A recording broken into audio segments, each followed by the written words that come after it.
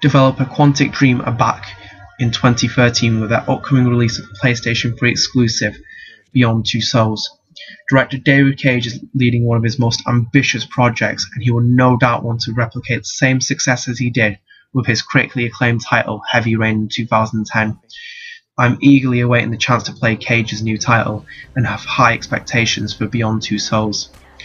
The theme of the game will follow strong elements of psychological, spiritual and thriller. These will no doubt coincide with some of the themes we experienced within Heavy Rain.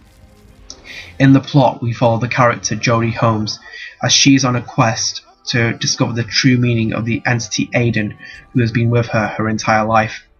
Back in April, we saw a 35-minute preview of the gameplay, which had Aiden manipulating certain scenarios. I look forward to seeing how the gameplay shapes itself out when the game is released in October. With a production cost of $16.9 million and an incredible list of composers including Hans Zimmer, Beyond Two Souls is lining itself up to be a huge blockbuster. Ellen Page has been a huge talking point for this project. From her beginning involvement to the end, she will deliver an incredible performance. I have high expectations for her, and I believe she will definitely deliver for these.